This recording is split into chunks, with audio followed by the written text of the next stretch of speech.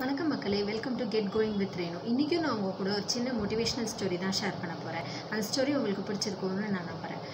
ஒரு சின்ன பையன் அவன் வீட்டுக்கிட்ட இருந்த ஒரு ஜன்னல் ஓரமாக உட்காந்துருந்தான். அந்த ஜன்னல் ஓரத்தில் ஒரு கக்கூன் இருந்துச்சு. அதாவது ஒரு அழகான பட்டாம்பூச்சி உருவாகிறதுக்கு முன்னாடி ஒரு புழு வந்து தன்னைத்தானே சுற்றி கட்டிகிட்டு இருக்கிற ஒரு சின்ன கூடு தான் கக்கூன் அப்படிங்கிறது அர்த்தம். அது உங்களுக்கு தெரிஞ்சிருக்கும். அந்த கக்கூனில் கொஞ்ச நாள் அந்த புழு இருந்தால் தான் அது அழகான பட்டாம்பூச்சியாக வெளியில் வர முடியும்.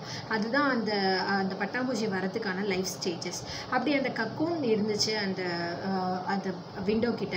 அதை அந்த பையன் ரொம்ப நேரம் பார்த்துட்டே இருந்தான். ரொம்ப நாளாக பார்த்துட்டே இருந்தான் அந்த கக்கூனை. அப்படி பார்த்துட்டே இருக்கிறப்ப ஒரு நாள் திடீர்னு அந்த கக்கூனில் அந்த பட்டாம்பூச்சி வந்து அது வெளியில் வரத்துக்கு ரொம்ப சிரமப்பட்டு அந்த கக்கூனை உடைச்சிட்டு இருந்துச்சு. இது அந்த பையன் பல மணி நேரமாக பார்த்துட்டே இருந்தான்.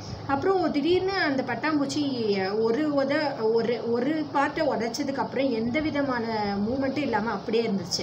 இதை பார்த்து அந்த பையனுக்கு ஒரே ஷாக். என்னடா ஆச்சு, பட்டாம்பூச்சி ரொம்ப கஷ்டப்படுது போலேயே, வெளியில் வர முடியல போலேயே அந்த கூடை விட்டு அப்படிங்கிற எண்ணத்தில் அந்த பையன் என்ன பண்ணான் அப்படின்னா ஒரு பேர் ஆஃப் சிசர்ஸ் எடுத்துட்டு அந்த கூடை அப்படியே உடச்சி எடுத்துட்டான். அப்போ என்ன ஆயிடுச்சு, அந்த பட்டாம்பூச்சி அப்படியே வெளில வந்துச்சு. எப்படி வெளில வந்துச்சு அப்படின்னு பார்த்தீங்கன்னா அது உடம்புல சின்ன வீக்கம் இருந்துச்சு. மிச்சப்படி அதோட விங்ஸ் எல்லாமே ரொம்ப சின்னதாக இருந்துச்சு. மிச்சப்படி அது ஹெல்த்தியாக இருந்துச்சு பார்க்கறதுக்கு. அந்த பையனுக்கு தான் அந்த பட்டாம்பூச்சியை காப்பாற்றிட்டோம் அப்படிங்கிற அந்த சந்தோஷம் ரொம்பவே இருந்துச்சு. பரவாயில்ல, நம்மளால் அந்த பட்டாம்பூச்சியை காப்பாற்ற முடிஞ்சுது அப்படின்னு அன்னைக்கு அவன் நினச்சான்.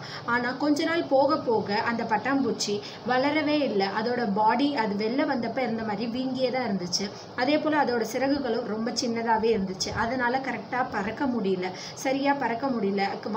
அதோட வாழ்க்கையோட கடைசி வரையும் அது தத்தியே தான் போயிட்டு இருந்துச்சு. அதோட வாழ்க்கையை அது முழுமையாக வாழ முடியலை.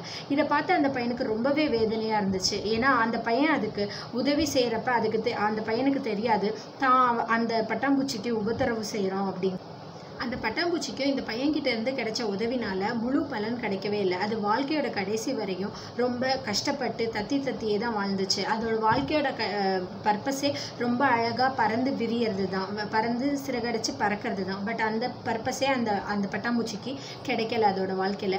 இந்த சின்ன ஸ்டோரி இந்த ட்ரூ ஸ்டோரியிலேருந்து நமக்கு தெரிஞ்சுக்கிற விஷயம் என்ன அப்படின்னு பார்த்தீங்கன்னா, நமக்கு ஒரு கஷ்டமான சூழ்நிலை வந்தாலுமே அதை நாமளே எதிர்கொள்ளணும். ஆக்சுவலாக ஏன் அந்த பட்டாம்பூச்சி அப்படி ஆயிடுச்சு அப்படின்னு பார்த்தீங்கன்னா, அந்த பட்டாம்பூச்சி அந்த புழுவாக இருந்து மாறுறது பார்த்தீங்களா பட்டாம்பூச்சி, அப்போ அது கூடுக்குள்ளேருந்து தானே தான் உடச்சி வெளியில் வரணும். அப்படி எவ்வளோ நாள் ஆனாலும் அதுவே தான் உடச்சி வெளியில் வரணும். அப்படி வெளியில் வந்தால் தான் அதோட பாடியில் இருக்கிற ஃப்ளூயிட்ஸ் எல்லாம் நல்லா இம்ப்ரூவைஸ் ஆகி அதோட பாடி நல்லா ஃபங்க்ஷன் ஆகி அதோட விங்ஸ் எல்லாம் பெருசாக வளர்கிறதுக்கான சக்தியை அடைஞ்சிருக்கும். அப்போனா தான் அது வெளியில் வந்து நல்லா சுதந்திரமாக பறக்க முடியும். ஆனால் அதுக்கு அந்த பையன் டைம் கொடுக்கவே இல்லை. ஹெல்ப் பண்ணுறேங்கிற பேரில் அந்த கக்கூனை உடைச்சிட்டான். வேகமாகவே உடைச்சதுனால அந்த பட்டாம்பூச்சி சரியாக வளரல. இதனால தான் அந்த பட்டாம்பூச்சியால் சரியாக பறக்க முடியாமல் போயிடுச்சு. இதுலேருந்து நம்ம என்ன மாரல் கிடைக்கிது அப்படின்னு பார்த்தீங்கன்னா, நமக்கு எவ்வளோ கஷ்டம் இருந்தாலும் அது நாமளே தான் சரி செஞ்சுக்கணுமே தவிர்த்து யார்கிட்டையும் ஹெல்ப் கேட்டோம் அப்படின்னா அவங்க நமக்கு ஹெல்ப் செஞ்சாலுமே அது மூலமாக நம்ம ஒரு பிரச்சனைக்கு சொல்யூஷன் நமக்கு கிடைச்சாலுமே அது பெர்மனன்ட் சொல்யூஷனாக இருக்காது. அதனால முழு பலனை நம்ம அடைய முடியாது. நாமளே உழைச்சி ஒரு விஷயத்தை வாங்கினாதான் அதோட முழு பலன் நமக்கு கிடைக்கும்.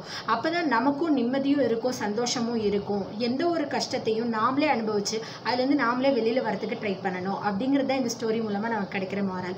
இந்த ஸ்டோரி உங்களுக்கு பிடிச்சிருக்கும் அப்படின்னு நான் நினைக்கிறேன். இதே மாதிரி நிறைய ஸ்டோரிஸ் உங்களுக்கு டெய்லி கேட்கணும் அப்படின்னா kindly get going with Renu subscribe பண்ணுங்கள். இந்த வீடியோவை லைக் பண்ணுங்கள், கமெண்ட் பண்ணுங்கள், ஷேர் பண்ணுங்கள். Please subscribe to get going with Renu. Thank you.